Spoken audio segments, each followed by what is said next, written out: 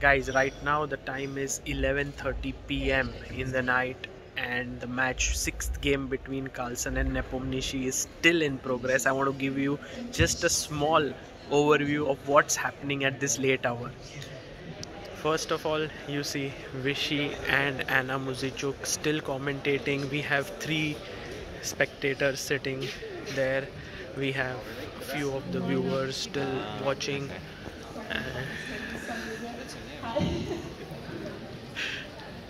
And it's late in the night, but still look at the stamina of both Vichy and Anna, who are commentating and giving it their all.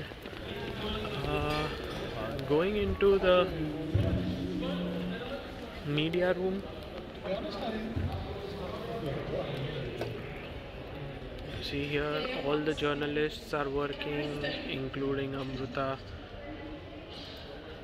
and everyone. And some of them are playing on the giant board as well. But the most amazing part is the players, both Magnus and Nepo are playing since 7 hours now, and they are just giving it everything they have got in this 7 hours. Just entering the playing arena to show you how many people.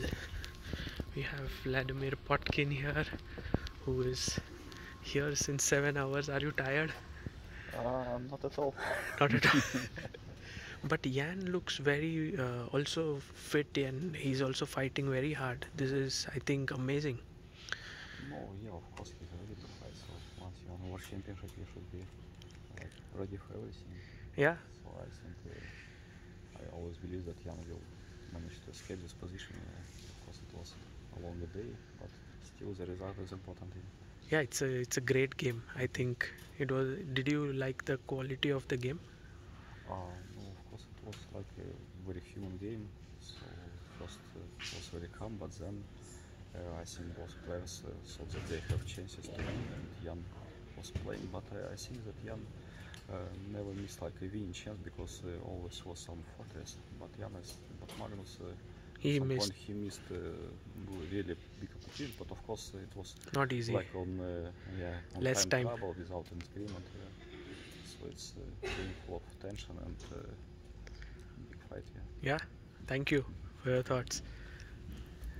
That was Vladimir Potkin, Nepo's head coach there, and you can see so many spectators still sitting here, and it's almost like 7 hours into the match, yet everyone sitting there. You can see there FIDE's Director General Emil Sutowski, and both the players fighting very hard inside the enclosure there.